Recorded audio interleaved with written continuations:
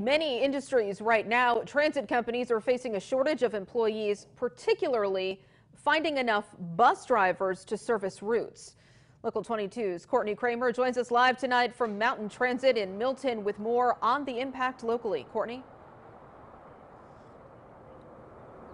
Lauren, there are more than 120 buses behind me, but less than 100 drivers on staff. Mountain Transit's hoping to get more people behind the wheel before school picks up this fall.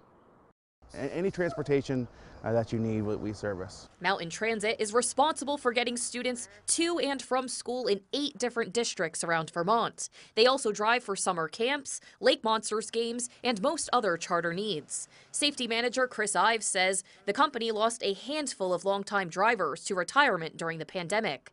He also says boosts in unemployment benefits have drove applicants away. Cut down on our applications and people interested in working. We'd like to have all of our routes fully staffed.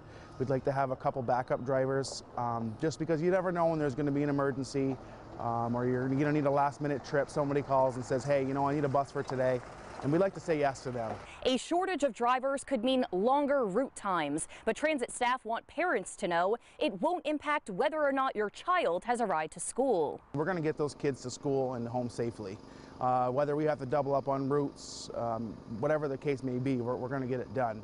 It would just be a little easier with everything fully staffed and, like I said, a couple standby drivers. A commercial driver's license is needed to drive the Mountain Transit buses. The company does provide and pay for necessary training.